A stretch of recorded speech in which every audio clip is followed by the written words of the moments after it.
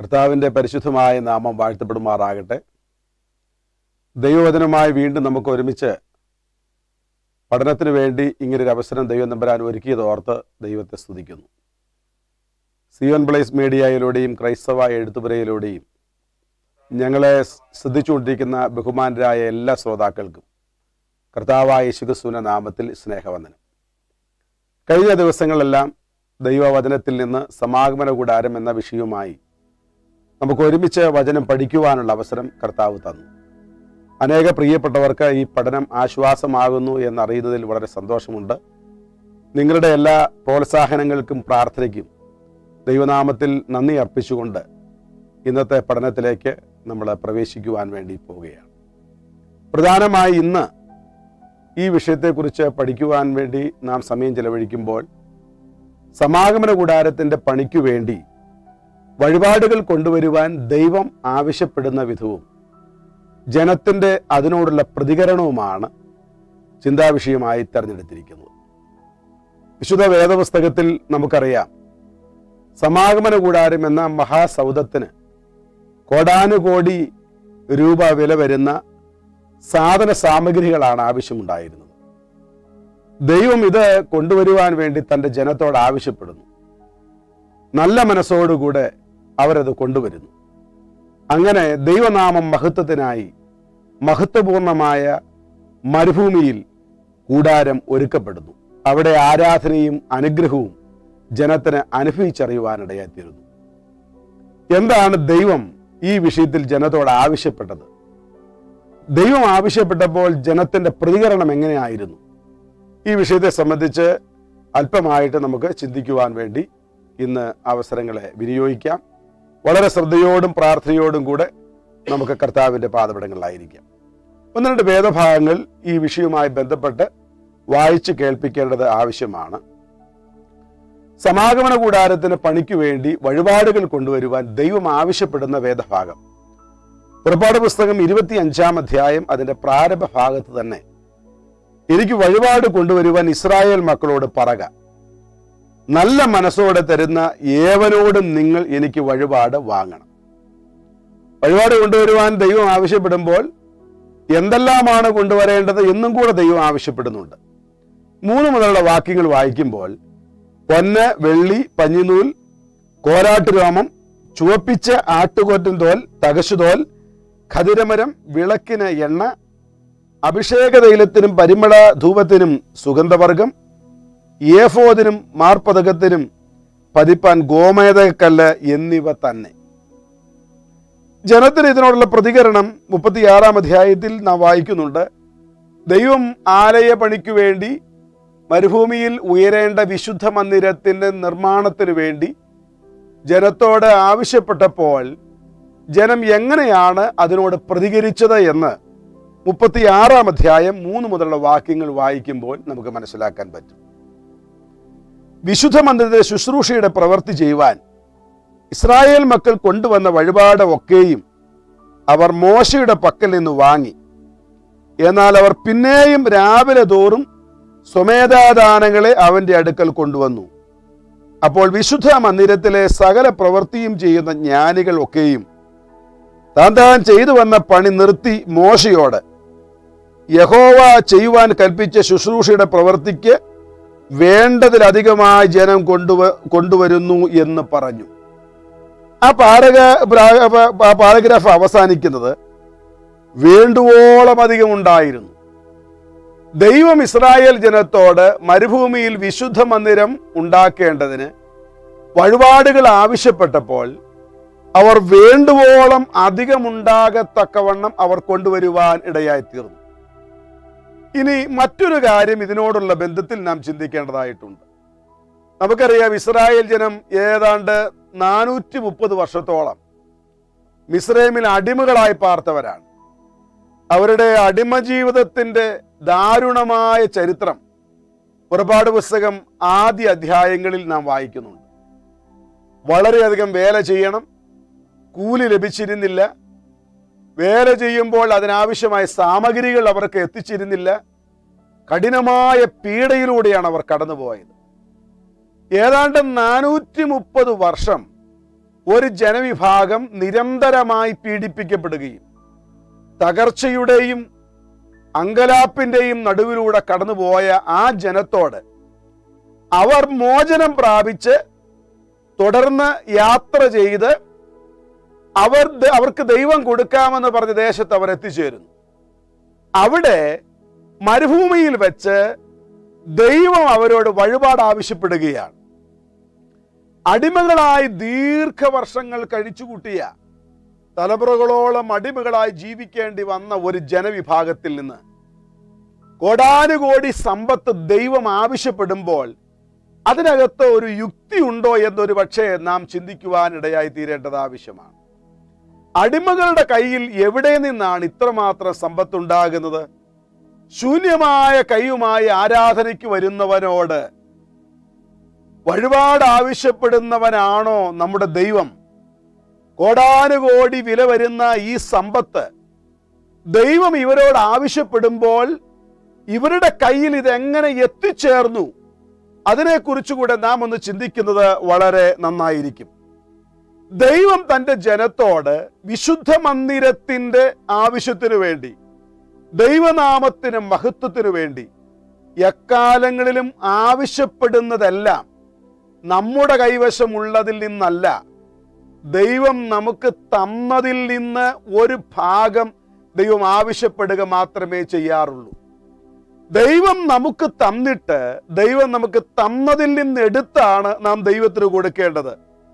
ദൈവം നമ്മെ ഏൽപ്പിച്ച നന്മയുടെ ഒരു ഭാഗമാണ് ദൈവം ആവശ്യപ്പെടുന്നത്. ദൈവം നമ്മുടെ കയ്യിൽ അത് ഏൽപ്പിച്ചതാണ്, നാം അത് ഏറ്റുവാങ്ങിയതാണ്. ആ വസ്തുത എപ്പോഴും നാം മനസ്സിലാക്കിയിരിക്കണം. നാം ഇന്ന് അനുഭവിക്കുന്ന എല്ലാ നന്മകളും, എല്ലാ ഉയർച്ചകളും, ശാരീരികമായി, ആരോഗ്യമായി, ഭൗതികമായി, ഏത് മേഖലയിലായിക്കൊള്ളട്ടെ, നമ്മൾ അനുഭവിക്കുന്ന എല്ലാ അനുഗ്രഹങ്ങളും ദൈവം ദാനമായി നമുക്ക് നൽകിയതാണ്. ദൈവം ദാനമായി നൽകിയതിൽ നിന്ന് ദൈവനാമത്തിന് മഹത്വത്തിനായി, വിശുദ്ധ മന്ദിരത്തിനായി ദൈവം ചോദിക്കുമ്പോൾ മനസ്സോടെ കൊടുക്കുവാനും നാം ബാധ്യസ്ഥരാണ്. യഹൂദന്മാരുടെ ഇടയിൽ അതിപുരാതന കാലത്ത് നിലനിന്നിരുന്ന ഒരു ചെറിയ ചിന്തയും ഒരു രസകരമായ ഒരു കഥയും ഞാൻ എൻ്റെ ഓർമ്മയിലേക്ക് വരികയാണ്. ലോകത്തിൽ ജ്ഞാനികളിൽ ജ്ഞാനി ആയിരുന്നല്ലോ ശലോമോൻ രാജാവ്. ദൈവം നൽകിയ അനുഗ്രഹത്താലും ജ്ഞാനത്താലും ലോകത്തിൽ പ്രസിദ്ധനായി മാറിയ, ബഹുസമ്പന്നനായി മാറിയ, രാജാതിരാജാവായി മാറിയ ഈ ശലോമോൻ രാജാവ് ഒരിക്കൽ ദൈവത്തോട് ഒരു കാര്യം ആവശ്യപ്പെട്ടു. ദൈവമേ, അർഹതയില്ലാത്ത സ്ഥാനത്ത് ഇത്രയും നന്മയും ഇത്രയും അനുഗ്രഹങ്ങളും ഇത്രയും ഉയർച്ചയും രാജ്യവും സൈന്യവും സമ്പത്തും എല്ലാം നീ എനിക്ക് നൽകി തന്നല്ലോ. ഞാൻ ദൈവത്തിനൊരു പ്രത്യുപകാരം ചെയ്യാൻ വേണ്ടി ആഗ്രഹിക്കുകയാണ്. ദൈവത്തോട് ശലോമോൻ പറഞ്ഞു എന്നാണ് ആ ചിന്തയിൽ വായിച്ചത്. ദൈവമേ, നീ സൃഷ്ടിച്ച ജീവജാലങ്ങളിൽ ഏതെങ്കിലും ഒരു ജീവജാലത്തിന്, ഒരു ജീവിക്ക് ഒരു നേരത്തേക്ക് വിശപ്പടക്കാനുള്ള ആഹാരം ഞാൻ കൊടുത്തുകൊള്ളാം. ശലോമോനോട് ദൈവം പറഞ്ഞു, നീ സമുദ്രതീരത്തേക്ക് നടക്കുവാൻ വേണ്ടി പറഞ്ഞു. ദൈവം പറഞ്ഞതനുസരിച്ച് ശലോമോൻ സമുദ്രതീരത്തിലേക്ക് നടന്നു. സമുദ്രതീരത്ത് ശലോമോൻ ചെന്നപ്പോൾ ഒരു തിമിംഗലം ശലോമോന്റെ മുൻപാകെ പ്രത്യക്ഷപ്പെടാനിടയായി. തിമിംഗലം പ്രത്യക്ഷപ്പെട്ടു. ശലോമോന്റെ മുൻപാകെ വാ പിളർന്നു. ദൈവത്തോട് പറഞ്ഞ വാക്ക് പാലിക്കേണ്ടതിനായി ഭടന്മാരോട് ആവശ്യപ്പെട്ടു, ഈ തിമിംഗലം വായടയ്ക്കുന്നത് വരെ ആഹാരം കൊടുക്കുവാൻ. താൻ രാജ്യത്തിൽ സൂക്ഷിച്ചിരുന്ന ധാന്യത്തിൽ നിന്ന്, ഭണ്ഡാരത്തിൽ നിന്ന് ആവശ്യത്തിന് ധാന്യം കൊണ്ടുവന്ന് തിമിംഗലത്തിൻ്റെ വായിലേക്ക് ഇട്ടുകൊടുത്തു. ഓരോ തവണ തിമിംഗലം വാ തുറക്കും, കിട്ടുന്ന ധാന്യം തിമിംഗലം വിഴങ്ങും. വീണ്ടും ആവശ്യബോധത്തോടുകൂടെ തിമിംഗലം വാ തുറക്കുകയാണ്. അവസാനം ഒരു ജീവിക്ക് ഒരു നേരത്തേക്ക് വിശപ്പടക്കാനുള്ള ആഹാരം കൊടുക്കുവാൻ കഴിയാതെ വന്ന ശലോമോൻ ആ കടൽ തീരത്ത് ദൈവമുൻപാകെ മുട്ടുമടക്കി തോൽവി സമ്മതിച്ചു. എന്നിട്ട് താൻ ദൈവത്തോട് ഇപ്രകാരം പറഞ്ഞു എന്നാണ് ആ ചിന്തകർ എഴുതിയിരിക്കുന്നത്. ദൈവമേ, ഇത്രയും ഉയർച്ചയും ഇത്രയും ജ്ഞാനവും ഇത്രയും അധികാരമൊക്കെ ഉണ്ടെന്ന് ചിന്തിച്ച ഞാൻ എത്ര നിസാരനാണെന്ന് എനിക്ക് മനസ്സിലായി. നീ എത്ര വലിയവനാണെന്നും എനിക്ക് മനസ്സിലായി. കാരണം നീ സൃഷ്ടിച്ച ഒരു ജീവജാലത്തിന് ഒരു നേരത്തെ ആഹാരം പോലും കൊടുക്കുവാൻ കഴിവില്ലാത്തവനാണ് ഞാൻ എന്നുള്ള കാര്യം എനിക്ക് മനസ്സിലായി. പ്രിയമുള്ളവരെ, നമ്മുടെ ദൈവം മഹാദൈവമാണ്. ദൈവം നമ്മളോട് ആവശ്യപ്പെടുന്നത് നമുക്കുള്ള ഒന്നുമല്ല, ദൈവം നമുക്ക് തന്നതിൽ നിന്നാണ്. ദൈവം നമുക്ക് തന്ന നന്മയിൽ നിന്ന് ദൈവം ആവശ്യപ്പെടുമ്പോൾ മനസ്സോടെ കൊടുക്കുവാൻ നമുക്ക് സാധിക്കുമാറാകണം. ഇസ്രായേൽ ജനത്തിന് എങ്ങനെയാണ് ഈ വലിയ നന്മ അവരുടെ കയ്യിൽ വന്നത്? 430 വർഷത്തോളം അടിമകളായവർ പാർത്തപ്പോൾ വിശുദ്ധ വേദപുസ്തകം പുറപ്പാട് പുസ്തകം 12-ാം അധ്യായം 35-ാം വാക്യത്തിൽ നാം വായിക്കുന്ന പ്രകാരമാണ്, യഹോവ മിസ്രയീമ്യർക്ക് ജനത്തോട് കൃപ തോന്നിയതുകൊണ്ട് അവർ ചോദിച്ചതൊക്കെയും അവർക്ക് കൊടുത്തു. അപ്പൊ ഇസ്രായേൽ ജനത്തിന് ലഭിച്ച മുഴുവൻ നന്മയും ദൈവം മിസ്രയീമ്യർക്ക് കൃപ തോന്നുമാറാക്കി, അവരോട് കൃപ തോന്നുമാറാക്കി. കൃപയാൽ ലഭിച്ചതാണ്. കൃപയാൽ ലഭിച്ചത് എന്തിനു വേണ്ടിയാണ്? ഇവിടെ ദൈവം ഇസ്രായേൽ ജനത്തോട് മിസ്രയീമ്യർക്ക് കൃപ തോന്നിക്കുമാറാക്കി ഒരു വലിയ സമ്പത്ത് നൽകി അവരെ യാത്ര അയച്ചതിൻ്റെ പിന്നിൽ ഒരു ഉദ്ദേശമുണ്ട്. കൃപയാൽ ചില ഭൗതിക നന്മകൾ നമ്മുടെ കരങ്ങളിൽ എത്തിച്ചേരുമ്പോൾ എന്തിനു വേണ്ടിയാണ് ദൈവം നമുക്കിത് തന്നത് എന്നുള്ള കാര്യത്തെക്കുറിച്ച് നാം ബോധമുള്ളവരായിരിക്കണം. ഇസ്രായേൽ ജനത്തിന് ഇത്രയും കൃപയാലുള്ള ഒരു ബഹുസമ്പത്ത്, കോടാനുകോടികളുടെ സമ്പത്ത് ഈ ജനത്തിൻ്റെ കയ്യിൽ ഏൽപ്പിച്ചത് മരുഭൂമിയിൽ ഉയരുവാൻ പോകുന്ന ഒരു വിശുദ്ധ മന്ദിരത്തിന് നിർമ്മിതിക്കു കൂടെയാണ് എന്നുള്ള കാര്യം നാം മനസ്സിലാക്കണം.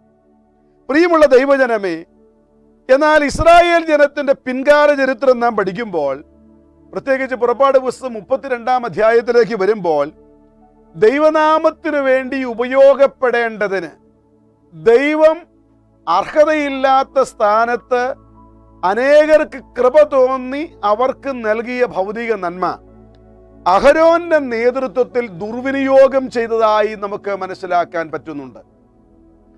ഈ കാലഘട്ടത്തിൽ വളരെ ശ്രദ്ധയോടുകൂടെ നാം മനസ്സിലാക്കേണ്ട ഒരു ഭാഗം ഇതിനകത്തുണ്ട്.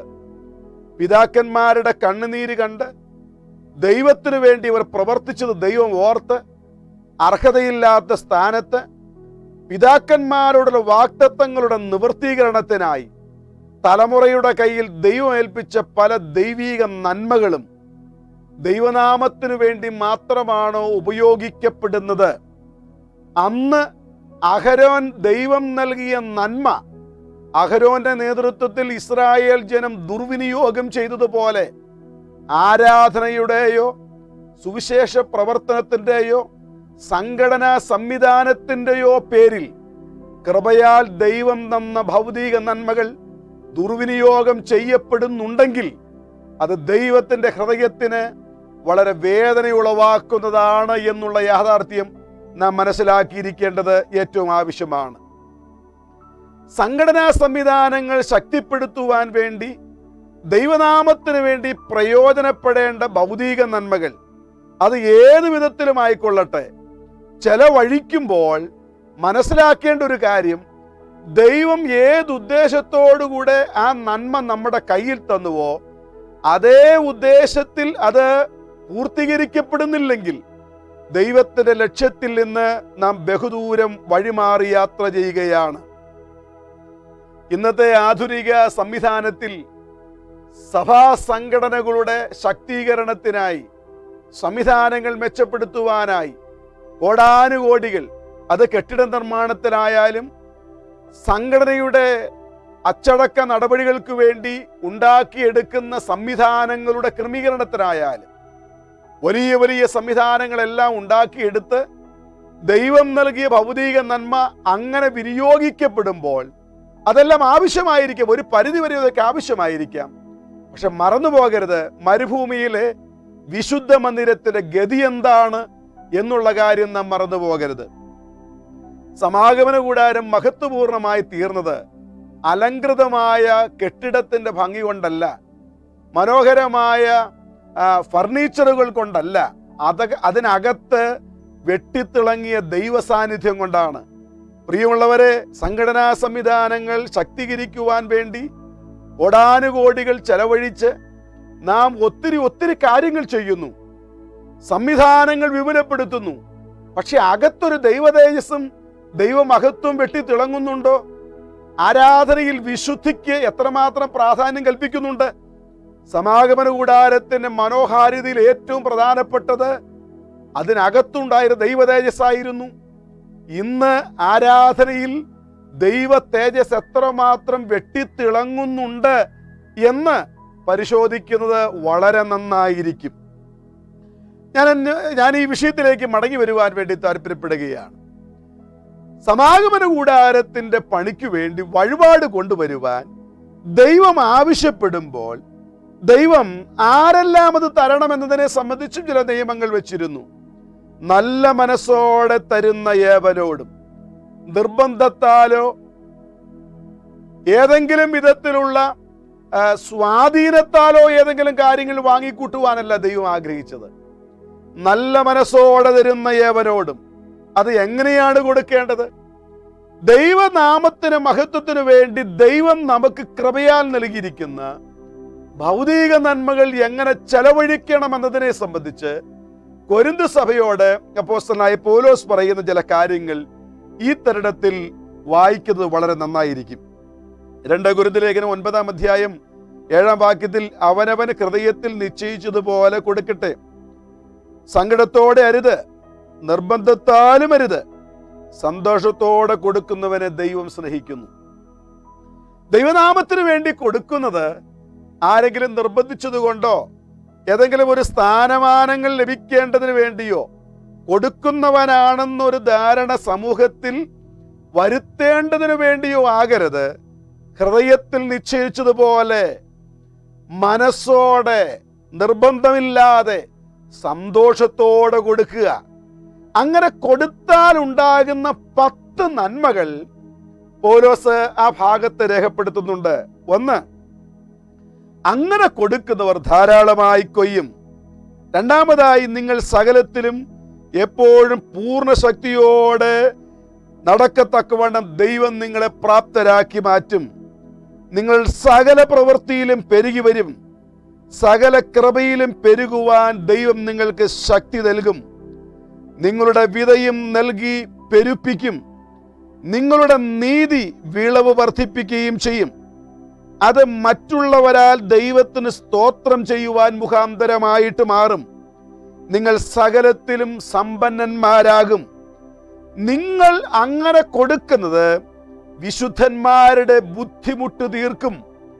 അപ്പോൾ അവർ ദൈവത്തെ മഹത്വപ്പെടുത്തും. പ്രിയമുള്ള ദൈവജനമേ, സുവിശേഷ വേലയ്ക്ക് വേണ്ടി ദൈവം നമുക്ക് തന്നിരിക്കുന്ന ഭൗതിക നന്മകൾ നാം ചെലവാക്കുമ്പോൾ അതിനോടുള്ള നമ്മുടെ മനോഭാവം എന്തായിരിക്കണമെന്നാണ് പരിശുദ്ധാത്മാവ് ഈ വാക്യത്തിലൂടെ നമ്മളെ ഓർപ്പിക്കുന്നത്. പലപ്പോഴും ഈ മനോഭാവത്തോടു കൂടെയാണോ നാം പലതും ചെയ്യുന്നത്? പലരും ചെയ്തു കൂട്ടുമ്പോൾ അതിൻ്റെ പിന്നിൽ ചില ലക്ഷ്യങ്ങൾ ഉണ്ടാകാറുണ്ടോ? ദൈവനാമത്തിന് വേണ്ടി ചെയ്യുന്നതിൻ്റെ പിന്നിൽ ദൈവ മഹത്വമല്ലാതെ മറ്റൊരു ലക്ഷ്യമുണ്ടാകുവാൻ പാടില്ല. കൊടുക്കുന്നവരെ സംബന്ധിച്ച് പറയുന്നത് നല്ല മനസ്സോടെ കൊടുക്കുക മാത്രമല്ല, മെച്ചമായത് കൊടുക്കുക. ഞാനതിനെ കുറച്ചുകൂടെ നല്ലൊരു ഭാഷ ഉപയോഗിക്കുകയാണ്. ഉത്തമമായത് കൊടുക്കുക. ദൈവത്തിന് കൊടുക്കുന്നത് ഉത്തമമായതായിരിക്കണം. വിശുദ്ധ വേദപുസ്തകത്തിന്റെ ആദ്യ പുസ്തകമായ ഉൽപ്പത്തി പുസ്തകത്തിൽ കയ്യന്റെയും ഹാബേലിന്റെയും യാഗം നാം കാണുന്നുണ്ട്. ഹാബേലിന്റെ യാഗത്തിൽ ദൈവം പ്രസാദിച്ചു, കയ്യന്റെ യാഗത്തിൽ ദൈവം പ്രസാദിച്ചില്ല. എന്തുകൊണ്ട് ഹാബേലിന്റെ യാഗത്തിൽ ദൈവം പ്രസാദിച്ചു, കയ്യന്റെ യാഗത്തിൽ ദൈവം പ്രസാദിച്ചില്ല? അതിനെ സംബന്ധിച്ച് വളരെ അഭിപ്രായങ്ങൾ പലപ്പോഴും പല പ്രസംഗങ്ങളിലും ഒക്കെ നാം കേൾക്കാറുണ്ട്. എൻ്റെ പഠനത്തിൽ വേദപുസ്തക വായനയിൽ എനിക്ക് ലഭിച്ച ഒരു 3-4 കൂട്ടം കാര്യങ്ങളുണ്ട്. എല്ലാം വിശദീകരിക്കുവാൻ ഇന്ന് സമയമില്ല. എങ്കിലും ഒരു കാര്യം ഞാൻ നിങ്ങളെ ഈ സന്ദർഭത്തിൽ ഓർപ്പിക്കുവാൻ താല്പര്യപ്പെടുകയാണ്. ഹാബേൽ ദൈവത്തിന് യാഗം അർപ്പിച്ചപ്പോൾ കയ്യന്റേതിലും ഉത്തമമായ യാഗം, ഒന്നുകൂടെ പറഞ്ഞാൽ, ഹാബേലിനെ സംബന്ധിച്ചിടത്തോളം ദൈവത്തിന് യാഗമർപ്പിക്കുവാൻ അതിലും ഉത്തമമായ മറ്റൊന്നില്ലാതെ ഉണ്ടായിരുന്നതിൽ ഏറ്റവും ഉത്തമമായതിനെ ദൈവത്തിന് വേണ്ടി യാഗമർപ്പിച്ചു.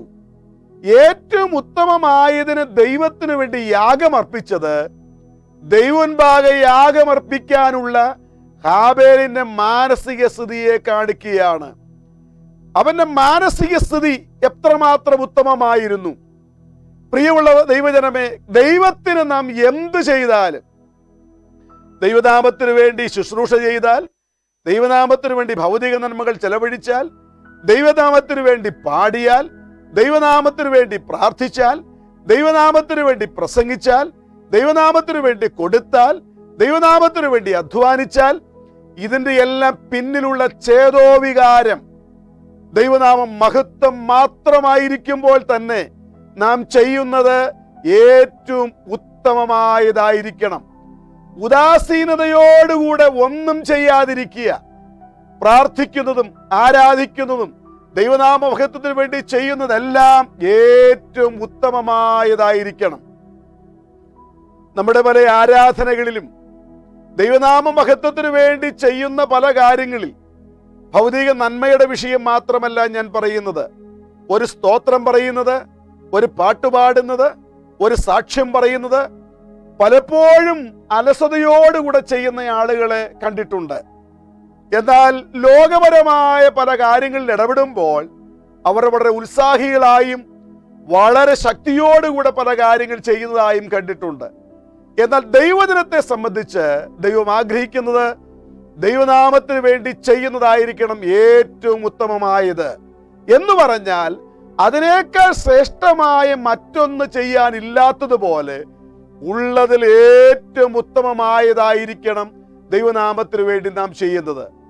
ദൈവനാമ മഹത്വത്തിന് വേണ്ടി ഒരു സാക്ഷ്യം പറഞ്ഞാൽ, ഒരു വചന ശുശ്രൂഷ ചെയ്താൽ, ഒരു സ്തോത്രം പറഞ്ഞാൽ, ഒരു പാട്ടുപാടിയാൽ നമുക്ക് ദൈവത്തിന് അർപ്പിക്കാൻ പറ്റുന്നതിൽ ഏറ്റവും ഉത്തമമായത് ആയിരിക്കുമാറാകണം.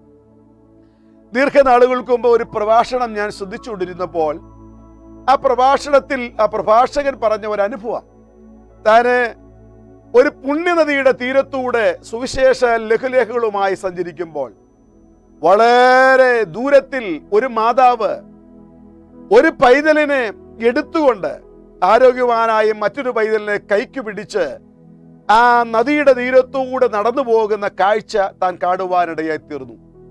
വളരെ ദൂരത്തിലാണ് ആ മാതാവും ആ പൈതങ്ങളും യാത്ര ചെയ്യുന്നത്. ആ സുവിശേഷകന്റെ ശ്രദ്ധ ആ മാതാവിൻ്റെ മേലും ആ പൈതങ്ങളുടെ മേലും ചെന്നുപെടുവാനിടയായി തീർന്നു. കുറെ ദൂരം നടന്ന ശേഷം ആളുകൾ അധികമില്ലാത്ത ഒരു സ്ഥലത്ത് ചെന്നപ്പോൾ ഈ മാതാവ് താൻ എടുത്തിരുന്ന പൈതലിനെ ആ മണൽത്തിട്ടയിൽ ഇരുത്തിയ ശേഷം താൻ കൈപിടിച്ച് നടത്തിയ ആരോഗ്യവാനായ തൻ്റെ മകനെ രണ്ട് കരങ്ങൾ കൊണ്ട് വാരിയെടുത്ത് ഒരു മാതൃഹൃദയത്തിൻ്റെ ലാളനയോടുകൂടെ ആ പൈതലിന്റെ മുഖത്ത് മുത്തം നൽകിയ ശേഷം ആ നദിയിലേക്ക് ആ പൈതലിനെ വലിച്ചെറിയുവാനിടയായി തീർന്നു. ആ നദിയുടെ ഓളങ്ങൾ ആ പൈതലിനെ ഏറ്റുവാങ്ങി നിമിഷങ്ങൾക്കുള്ളിൽ ആ പൈതൽ ഈ ലോകത്തിൽ നിന്ന് വേർപെടുവാനിടയായി തീർന്നു. ഈ സുവിശേഷകനെ സംബന്ധിച്ചിടത്തോളം ഹൃദയത്തിൽ വളരെ വേദന ഉളവാക്കി ഈ കാഴ്ച.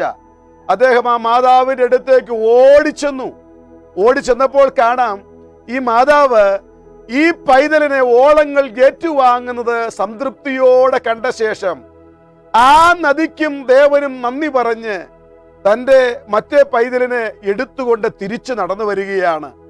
ഇവര് രണ്ടുപേരും അടുത്തടുത്ത് വന്നപ്പോൾ ഈ സുവിശേഷകൻ ഈ മാതാവുമായിട്ട് സംസാരിച്ചു. ഈ മാതാവിനോട് ചോദിച്ചു, നിങ്ങൾ എന്ത് ക്രൂരമായ പ്രവൃത്തിയാണ് ചെയ്തത്? അപ്പോൾ ആ മാതാവ് പറഞ്ഞത് ഇപ്രകാരമാണ്, ദൈവം എനിക്ക് 2 മക്കളെയാണ് ദാനമായിട്ട് നൽകിയത്. ദേ കാണുന്ന നദിയുണ്ടല്ലോ, ഇത് ഞങ്ങളുടെ പുണ്യ നദിയാണ്. ഇത് നദീദേവനാണ്, ദേവതയാണ്. ദൈവത്തെ പോലെയാണ് ഈ നദിയെ ഞാൻ കാണുന്നത്. 2 പൈതങ്ങളെ ഈ ദേവൻ എനിക്ക് തന്നപ്പോൾ ഒരു പൈതലിനെ ഞാൻ ഈ ദേവന് കൊടുക്കാമെന്ന് ഞാൻ പ്രതിഷ്ഠയെടുത്തിരുന്നതാണ്. അത് ഞാൻ ഇന്ന് നിർവഹിക്കുകയാണ് ചെയ്തത്. ഞാൻ പറഞ്ഞത് ഈ ദേവൻ എനിക്ക് സാധിപ്പിച്ചു തന്നു. അതുകൊണ്ട് എൻ്റെ കുട്ടിയെ ഞാൻ ഈ നദിക്ക് ഏൽപ്പിച്ചു കൊടുത്തു. ഈ മാതാവിനോട് ഈ സുവിശേഷകൻ പറഞ്ഞു, അങ്ങനെയാണെങ്കിൽ നിങ്ങൾക്ക് നിങ്ങളുടെ കയ്യിലിരിക്കുന്ന ഈ കുട്ടിയെ നദിക്ക് കൊടുക്കാമായിരുന്നല്ലോ. അപ്പോൾ ആ മാതാവ് പറഞ്ഞ ഇപ്രകാരമാണ്, ഇവൻ ജന്മന വികലാംഗനായി ജനിച്ചവനാണ്. ദൈവത്തിന് കൊടുക്കുമ്പോൾ വികലാംഗനെയല്ല കൊടുക്കേണ്ടത്. ദൈവത്തിന് കൊടുക്കുമ്പോൾ ആരോഗ്യമുള്ളതിനെ, ഉത്തമമായതിനെ കൊടുക്കണം. എന്നിട്ട് ആ സുവിശേഷകനോട് ആ മാതാവ് ചോദിച്ചു, സത്യത്തിൽ നിങ്ങൾക്ക് ദൈവത്തിൽ വിശ്വാസമുണ്ടോ? എന്തുകൊണ്ടാണ് അങ്ങനെ ചോദിച്ചത് എന്ന് ചോദിച്ചപ്പോൾ, ഞാൻ ദൈവത്തിൽ വിശ്വസിക്കുന്നു. എൻ്റെ ദൈവം ഈ കാണുന്ന നദിയാണ്. എൻ്റെ ദൈവത്തിന് ഞാൻ എന്തെങ്കിലും നൽകുന്നുവെങ്കിൽ എൻ്റെ ജീവിതത്തിൽ ഉള്ളതിൽ ഏറ്റവും മെച്ചമായത്, ഉത്തമമായത് ആയിരിക്കും. അതുകൊണ്ടാണ് ആരോഗ്യമുള്ള പൈതലിനെ നൽകിയിട്ട് വികലാംഗനായ പൈതലുമായി ഞാൻ എൻ്റെ വീട്ടിലേക്ക് പോകുന്നത്. അല്പസമയം സുവിശേഷകൻ ആ മാതാവുമായിട്ട് പങ്കുവെച്ചു. യഥാർത്ഥത്തിൽ ആത്മരക്ഷ എങ്ങനെയാണ് ലഭിക്കുന്നത് എന്നൊക്കെ സംസാരിച്ച് അവരവിടെ നിന്ന് പിരിയുന്ന സമയത്ത് ചില മണിക്കൂറുകൾ, നിമിഷങ്ങൾക്ക് മുമ്പ് താൻ ചെയ്ത ഏറ്റവും തെറ്റായ ഒരു കാരണത്തിൽ ഇനി ഒരിക്കലും മടങ്ങി ലഭിക്കുവാൻ സാധ്യതയില്ലാത്തത് മകനെ കുറിച്ചുള്ള വേദനയിൽ നിറകണ്ണുകളോടുകൂടെ ആ മാതാവ് ആ കടൽ തീരത്ത് നിന്ന്, നദീതീരത്ത് നിന്ന് കടന്നു പോകുവാനിടയായി തീർന്നു. പ്രിയമുള്ളവരെ, സുവിശേഷകൻ അല്പം കൂടെ നേരത്തെ ആ മാതാവിനെ കണ്ടിരുന്നെങ്കിൽ ഒരുപക്ഷെ ആരോഗ്യവാനായ ഒരു പൈതലിന്റെ ജീവനെ രക്ഷിക്കാമായിരുന്നു. എന്നാൽ ഇതിനകത്തും മറ്റൊരു കാര്യം നാം മനസ്സിലാക്കേണ്ടത്, ആ അന്ധവിശ്വാസം നിലനിൽക്കുന്ന സമൂഹം പോലും ദൈവത്തിന് കൊടുത്തത് ഉള്ളതിലേറ്റവും ശ്രേഷ്ഠമായതാണ്. എന്നെ കേൾക്കുന്ന വിശ്വാസ സമൂഹത്തോട് എനിക്ക് ചോദിക്കാനുള്ളത്, നാം ദൈവത്തിന് നൽകുന്നത് ഉത്തമമായിട്ടുള്ളതാണോ? നാം ദൈവത്തിന് നൽകുന്നത് ദൈവം നമുക്ക് തന്നിട്ടുള്ളതിൽ നിന്നല്ലേ? ദൈവം തരാത്തതായി ഒന്നും നമ്മുടെ കയ്യിലില്ല. ഇന്ന് നാം അനുഭവിക്കുന്ന എല്ലാ നന്മകളും, നമ്മുടെ ആയുസ്സും, നമ്മുടെ ആരോഗ്യവും, നമ്മുടെ ഭാഷയും, നമ്മുടെ ബുദ്ധിയും, നമ്മുടെ ജ്ഞാനവും എന്തുവേണ്ട, ദൈവം നമുക്ക് എന്തെല്ലാം തന്നിട്ടുണ്ടോ അത് മുഴുവൻ ദൈവം നമുക്ക് ദാനമായി നൽകിയതാണ്. അത് ദൈവനാമത്തിന് വേണ്ടി വിനിയോഗിക്കുമ്പോൾ ഏറ്റവും ഉത്തമമായി തന്നെ വിനിയോഗിക്കുവാൻ കർത്താവ് ഈ സമയം നമ്മളെ സഹായിക്കുമാറാകട്ടെ. ദൈവം നമ്മുടെ കരങ്ങളിൽ ഏൽപ്പിച്ചിരിക്കുന്ന ഒന്നും അഹരോനെ പോലെ ജനത്തിന്റെ ഇടയിൽ നിന്ന് ദുർവിനിയോഗം ചെയ്യുന്ന ഒരു സ്ഥിതിയിലേക്ക് വരാതെ, ഓരോ കാര്യം ചെയ്യുമ്പോഴും അതിലൂടെ ദൈവഹൃദയം സന്തോഷിക്കുന്നുണ്ടോ എന്ന് ഒരു പുനഃപരിശോധന നടത്തി നാം മുന്നോട്ട് പോകേണ്ടത് ഏറ്റവും ആവശ്യമാണ്. അങ്ങനെ നാം ഒരു തീരുമാനം എടുക്കുന്നുവെങ്കിൽ നമ്മളിലൂടെ ദൈവനാമം മഹത്വമെടുക്കുകയും അനേക പ്രിയപ്പെട്ടവർ ദൈവത്തിന് സ്തോത്രം ചെയ്യുവാൻ അത് കാരണമായി തീരുകയും ചെയ്യും. ഞങ്ങളെ ശ്രദ്ധിച്ചുകൊണ്ടിരിക്കുന്ന ബഹുമാന്യരായ ശ്രോതാക്കളെ, ദൈവം നമുക്ക് തന്നിരിക്കുന്ന ആയുസ്, ദൈവം തന്നിരിക്കുന്ന ഭൗതിക നന്മകൾ ദൈവനാമം മഹത്വത്തിനു വേണ്ടി, ദൈവിക വിശുദ്ധിക്കു വേണ്ടി ദൈവം ആവശ്യപ്പെടുമ്പോൾ ദൈവത്തിന് മനസ്സോടെ കൊടുക്കുവാനും നാം ചെയ്യുന്ന പ്രവൃത്തിയിലൂടെ ദൈവനാമം മഹത്വമെടുക്കുവാനും സർവകൃപാലുവായ ദൈവം നമ്മളെ സഹായിക്കുമാറാകട്ടെ. ഒരു ഉറപ്പ് ഞാൻ തരുന്നു, ദൈവനാമത്തിനു വേണ്ടി നാം എന്ത് ചെയ്താലും ദൈവം ആർക്കും കടക്കാരനല്ല. ഇന്ന് നാം ചെയ്തതിൻ്റെ നന്മകൾ ഒരുപക്ഷെ ഈ തലമുറയിൽ നാം അനുഭവിച്ചു എന്ന് വരികയില്ല. എങ്കിലും നമ്മുടെ തലമുറയോട് ദൈവം വിശ്വസ്തനാണ്. ആ വിശ്വസ്തനായ ദൈവത്തിന് മുൻപാകെ മനസ്സോടെ ചെയ്ത് തലമുറകൾക്ക് നന്മ സ്വരൂപിച്ചു വയ്ക്കുവാൻ ദൈവമായ കർത്താവ് നമ്മളെ സഹായിക്കുമാറാകട്ടെ. അതിനുവേണ്ടി ദൈവകരങ്ങളിലേക്ക് നമ്മെ തന്നെ പൂർണ്ണമായി നമുക്ക് താഴ്ത്തി സമർപ്പിക്കാം. ഒരു നിമിഷം നമ്മുടെ കണ്ണുകളടച്ച് പ്രാർത്ഥനയ്ക്ക് വേണ്ടി ദൈവകരങ്ങളിലേക്ക് ഏൽപ്പിക്കാം. സ്നേഹവാനായ ദൈവമേ, ഞങ്ങളുടെ സ്വർഗീയ പിതാവേ, ഈ നല്ല സമയത്തെ ഓർത്ത് ഞങ്ങൾ അങ്ങയെ സ്തുതിക്കുന്നു. തിരുവചനവുമായി ഞങ്ങൾക്ക് അവിടുത്തെ സന്നിധാനത്തിൽ കടന്നു വരുവാൻ തമ്പുരാനിടയാക്കിയ അവസരത്തിനായി സ്തോത്രം. ഇസ്രായേൽ ജനത്തോട് ആവശ്യപ്പെട്ടപ്പോൾ മരുഭൂമിയിലെ വിശുദ്ധ മന്ദിരത്തിന് നിർമ്മാണത്തിനു വേണ്ടി മനസ്സോടെ കൊടുത്തു, ധാരാളമായി കൊടുത്തു, അധികം വരത്തക്കവണ്ണം കൊടുത്തു.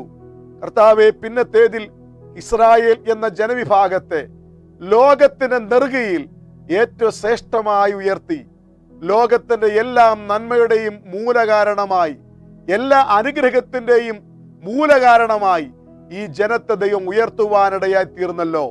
പിതാക്കന്മാരോടുള്ള വാഗ്ദത്തങ്ങൾ തലമുറയോട് കാണിച്ച് രാജ്യങ്ങളുടെ നടുവിൽ ശ്രേഷ്ഠമായി ഉയർത്തിയതുപോലെ ദൈവമേ, നിന്റെ നാമമഹത്വത്തിനു വേണ്ടി അവിടുന്ന് ഞങ്ങൾക്ക് തന്നിരിക്കുന്ന സകല നന്മകളും മനസ്സോടെ ചെയ്യുവാൻ വേണ്ടി, ഉത്തമമായത് ചെയ്യുവാൻ വേണ്ടി അടിയങ്ങളെ തന്നെ പൂർണ്ണമായി സമർപ്പിക്കുന്നു. സർവശക്തനായ ദൈവം ശ്രോതാക്കളായ എല്ലാ പ്രിയപ്പെട്ടവരെയും അനുഗ്രഹിക്കണമേ.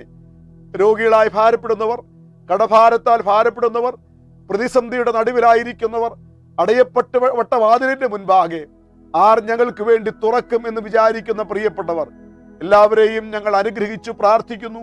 നിത്യതയിൽ ധാരാളം നന്മ കൊയ്യുന്നവരായി മാറുവാൻ, വിശുദ്ധിയോടെ ജീവിപ്പാൻ ശ്രോതാക്കളായ എല്ലാവരെയും സഹായിക്കുമാറാകണമേ. പ്രാർത്ഥന കേട്ടതിനായി സ്തോത്രം. യേശു ക്രിസ്തുവിന്റെ വിലയേറിയ നാമത്തിൽ താഴ്മയായി അപേക്ഷിക്കുന്നു.